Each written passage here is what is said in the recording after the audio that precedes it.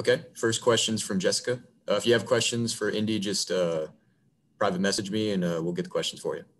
Oh, there's a lot of people in here. Oh yeah, there's a few. All right, hi Indy. So as you start obviously getting ready for this first round game, when you go into the tournament, are you game planning for your opponent, or is it more getting ready to play your game and, kind of going with that mentality? It's a little bit of both, especially because we practiced a week without knowing who we were going to play. We only had suggestions or could only really, I guess. But it's really about us. We do game plan for our opponent, but the coaches have been really focusing on all the different teams that we could possibly play and what we need to work on, especially since once we get the games rolling, we're not going to have as much practice time as we're having now. So we're trying to cover a little bit of everything. And where, I guess, is your guys' mindset coming into this tournament? I mean, we've talked all year about how tight-knit this group is and well-balanced this team is. Is there a little bit more confidence than maybe in other years as you enter this tournament? Most definitely a little bit of confidence, but I think we're all kind of playing with a chip on our shoulder, especially after the bracket came out. But I'm confident that my team is ready to play. Thanks. All right, next we'll go to Cease.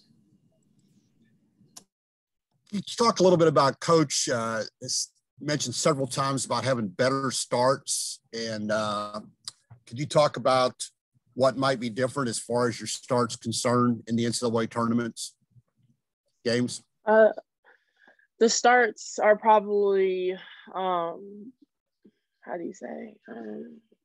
We're in a different environment, so our starts do need to be a lot better. A lot of teams are going through what we're going through, so we really have no excuses to start slow. So the coaches have most definitely emphasized that during practices and meetings, that we can't have a slow start, because you have a slow start, it could end your career, it could end your season. You can lose the game. You never really lose the game towards the end of the game. It's always possessions earlier in the game that cause you to lose the game. So our coaches are really emphasizing us not to have breakdowns. Also, yesterday, obviously big news out of San Antonio about the amenities, and particularly Coach touched on that about the workout equipment wasn't up to snuff and it needs to be corrected. He's sure it would. I just wondered about your thought as an athlete. What did you think about the situation yesterday? I know you well read and up. So what's your thoughts?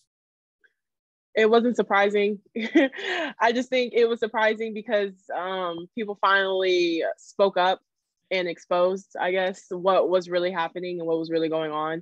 But it's been like that for years. It's not something new. I think it's worse now because we are in a bubble and we can't control a lot of the things that we normally would be able to control. We can't leave. We have to use the amenities that they give us.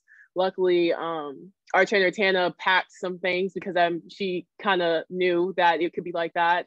But it's unfortunate for other teams who aren't as blessed as us and who don't have the equipment that we have access to. When you were saying you weren't surprised, that happened like going to non-conference, going to other SEC teams, or what were you alluding to, if I could ask? It's not a surprise because I have friends who play on the men's side, and I talk to them throughout the season and what they have access to, especially the SEC tournament, listening to what they could do, what we couldn't do. So I keep up and we discuss some of the things, and I ask them questions about, okay, how is it over there? What do y'all get to do? We can't do this. And even some of them are kind of shocked to hear what we have to go through. So it wasn't surprised when we learned about the weight room, because it happens. Can you give one example of like what an SEC tournament like your male counterparts are able to do and you weren't, as females weren't able to?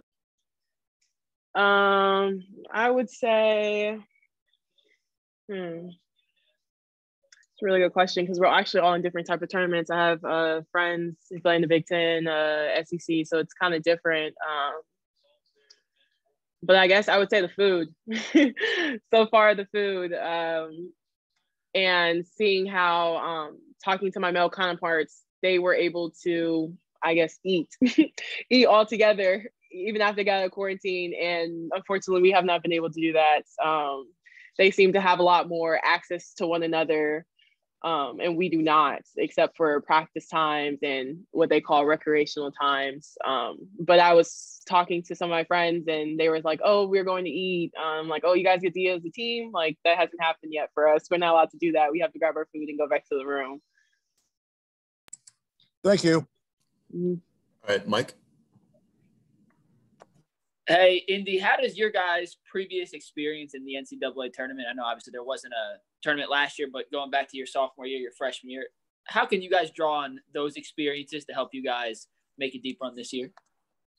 It really just be the environment. A lot of us have been here and we know what to expect. We know how the scheduling goes.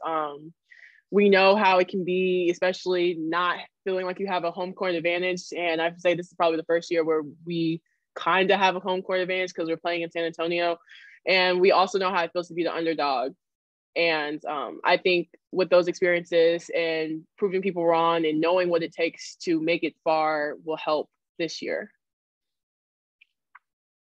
And I know you said you guys haven't, you looked at a bunch of different teams, but when you look at Troy, they like to get up and down. They like to run the third in the nation in scoring. What do you see from the Troy team that you guys will have to prepare against come Monday?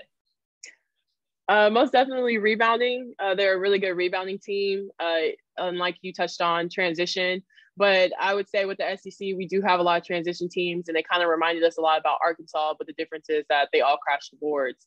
So, and I thank our SEC schedule for helping us with Troy because we played top transition teams. We kind of know what to expect. We know how we have to get back, especially early in the season. We played DePaul and DePaul got up and down the floor a lot. So it's not a surprise to what we need to do, but our main concern is rebounding. Awesome. Thank you, Indy. Mm-hmm. All right, Jim. Yeah, hi. I wanted to ask about, to follow up, you said it wasn't a surprise and that, quote, people finally spoke up. Are we just in a new age of athlete empowerment to speak up, whether it's about equity issues, whether it's racial injustice issues? And do you expect that voice to continue throughout this tournament? Do you expect to see athletes speaking up over the next 2 weeks?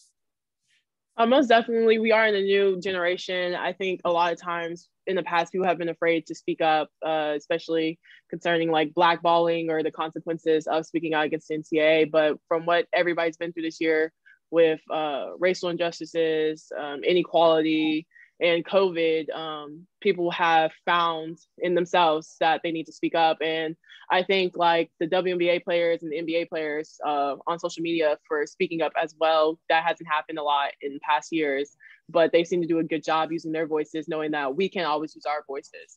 And I've talked to a lot of them.